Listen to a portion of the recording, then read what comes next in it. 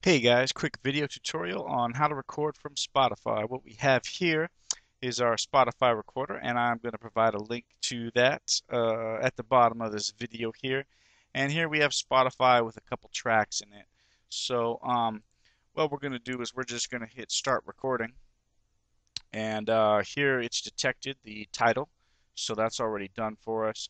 We could also select a genre if we want.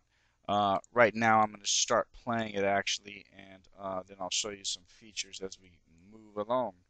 Let's play that. I hope you can't hear that in the background. I could hear it through my headphones, but I was hoping you wouldn't hear it. And we hit OK. So this bar we see here is actually what's playing over here. And basically I only put one track here. Um, there's this YouTube thing, I don't even know what that is. But what's so cool about this software is that, let's say you have a whole list of tracks, it's going to go ahead and split them and keep them all separated for you. And so when you're done, you'll have an entire library of music in MP3 format, completely convertible.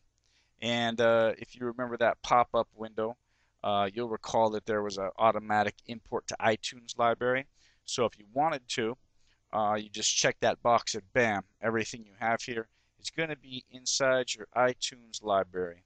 So it does a lot more than that, but basically, if you've had trouble in the past recording Spotify, you know they have encrypted streams. It's a little difficult, but with Record from Spotify, very easy. All your encrypted streams, everything tagged for you, and basically free music forever. Thanks for watching, folks. Check it out for free for yourself, and I hope you have a great day.